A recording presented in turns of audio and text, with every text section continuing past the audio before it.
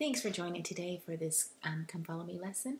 I want to do a little extra lesson because last week I did not get to cover chapter 35 in my lesson, and I want to make sure we hit on the points that were covered, the doctrine that was in that chapter. There's a lot of stuff, and it's really applicable to things going on in the world today, and I really want to touch on some of that. So let's get to it. After Alma had finished his great testimony of the atonement of Jesus Christ and of faith and prayer and living our lives in a way to prepare to meet God by not procrastinating the day of our repentance, he and Alma then went over to the land of Jershon. And then also the other brethren that went with them to preach to the Zoramites, that would be Ammon and Aaron and Omner and Zeezrom and Melech and two of Alma's sons. They also, after they finished preaching, returned to the land of Jershon. So what then happened to the Zoramites in the land of Antionum? Let's read in verse 3. And it says, "And it came to pass that after the more popular part of the Zoramites had consulted together concerning the words which had been preached unto them, they were angry because of the word, for it did destroy their craft. Therefore they would not hearken unto the words." So there's a lot right here to talk about. They were angry.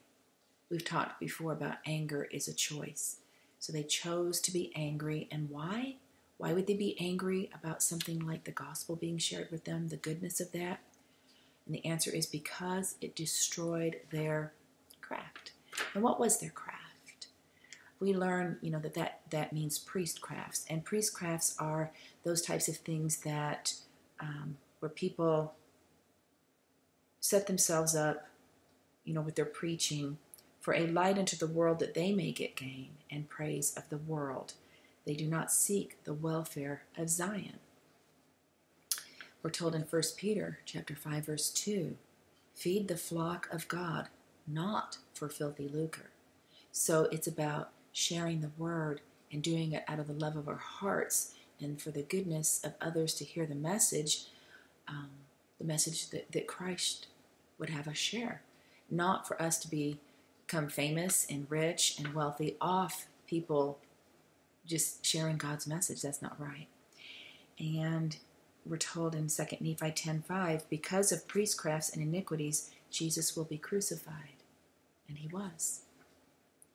And then in Alma chapter 1, verse 12, "Were priestcraft to be enforced among the people, it would prove their entire destruction."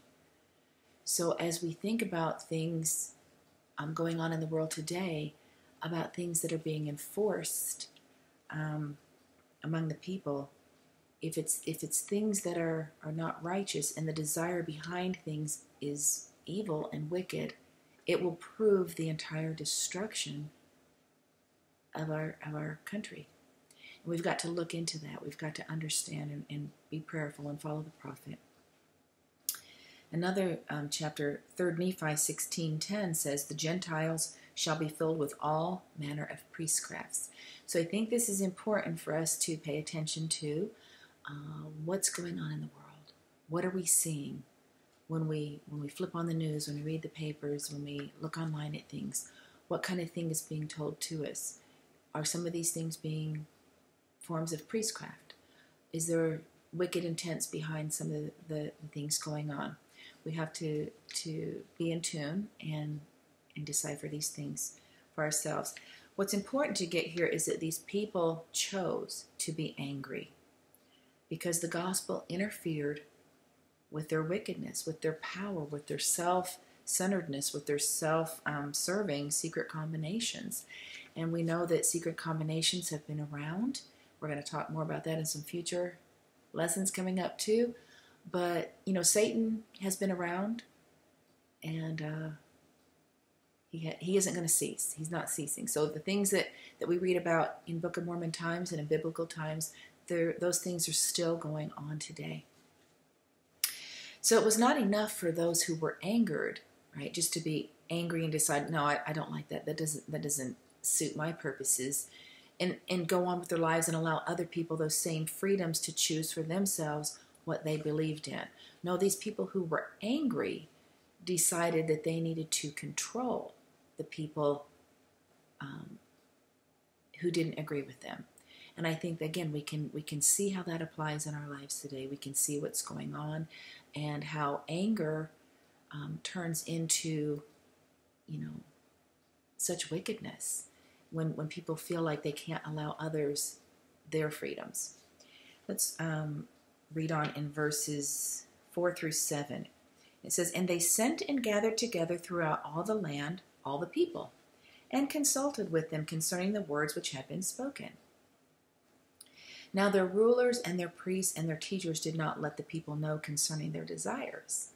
I think there's another important point. We could stop there and talk about people not letting know the true reasons behind what they're doing. So this is what was going on with these people here too. "Therefore they found out privily the minds of all the people." So here's this sneakiness going on. They're not being open, they're not being honest, they're not being upfront as to why they're asking them how they feel. They're lying, they're being deceptive, and they're trying to find out with sneakiness.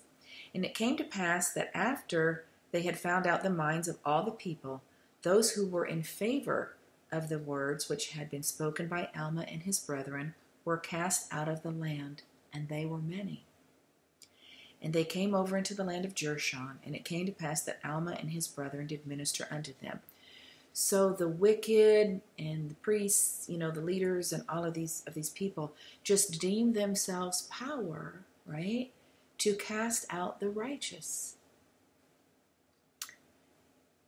Does that seem lawful? These people had their homes, they had their families, they probably had their businesses, they had their lands, and they were just being told they were being forced out. We've seen this at different times in history too, and we have to be careful about what's being forced.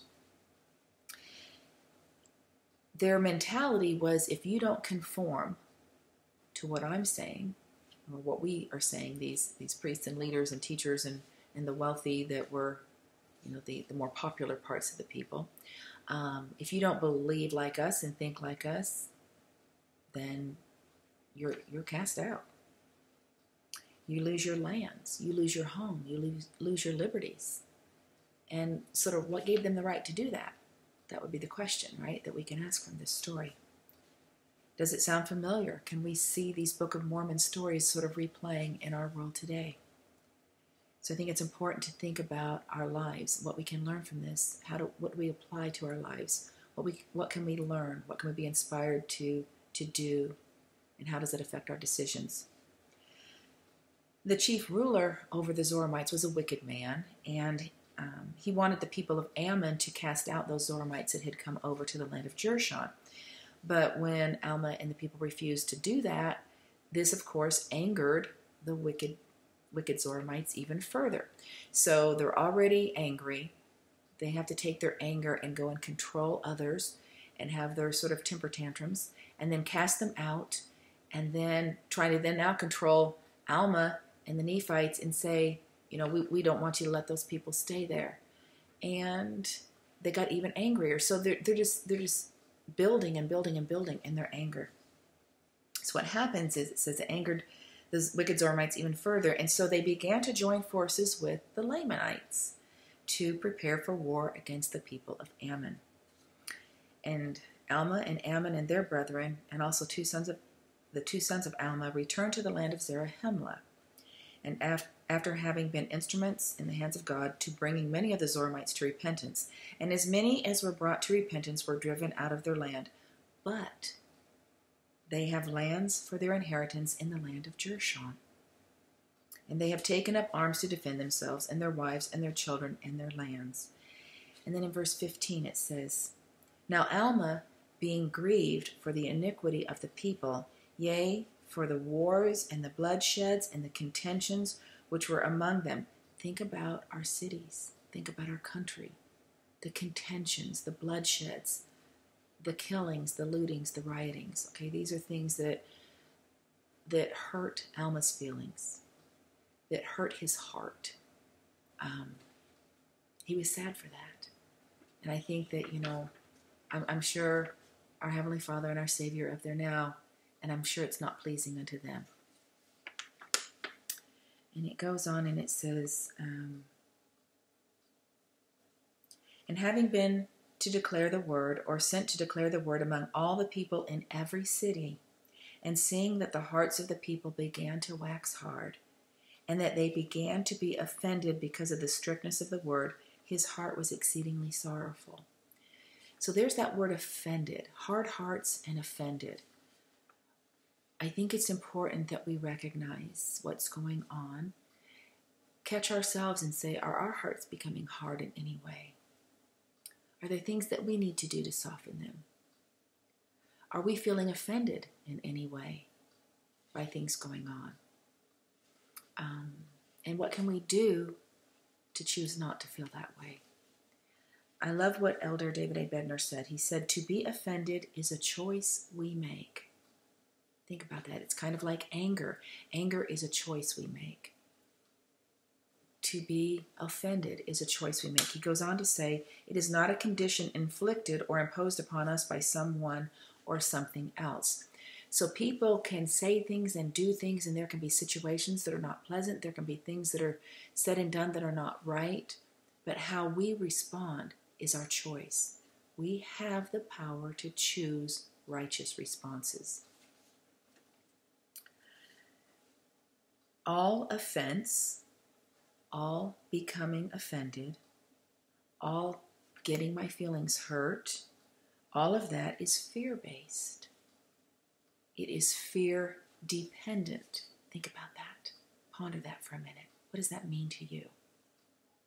It is fear-based and fear-dependent.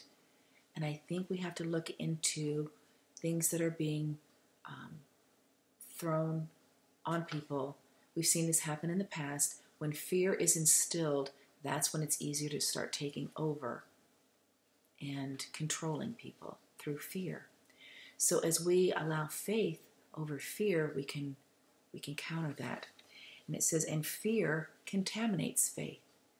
So living in fear is not the way that we want to feel. It's not a comfortable feeling.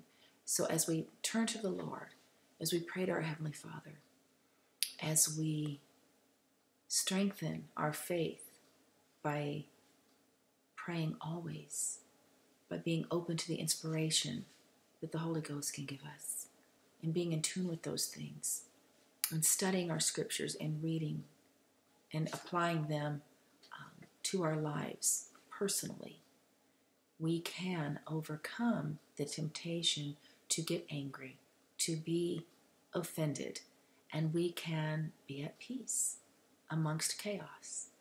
And I think it's important that we look at the things that we can do in our life to overcome anger, offense, control, other than self-control. The need, when I talk about that control, I'm talking about the need to control others and forcefully get them to see your way or feel that you have the right to destroy and bring down others. That's not God's way. To soften our hearts, we can do that. We can overcome those hard hearts, and we can soften ourselves and soften our responses each day so that we can avoid complete destruction. Our souls are important to our Heavenly Father. He loves us so much. And I think it's important that we take from this lesson thoughts that we can look to that are positive. We need to counter this negative energy with positive energy, this darkness with light. We need to look for ways that we can be instruments in the hand of God to promote positivity, to promote His love, and Christ's gospel message is a message of love, of peace, of joy, the joy that repentance brings, that we can overcome the chains that will bind us down. We do not have to get sucked into the negativity that Satan would have us do. We can be a light. We can be that light that shines and radiates that positivity to others in their lives. And as we each do that, we can help the darkness and the evil to dispel. And I pray that we will each look for ways that we can be that light and shine that light of Christ in our world today, and in our lives, and in our communities, and in our homes, and in our own individual hearts. And I leave this with you in the name of our beloved Savior, Jesus Christ. Amen.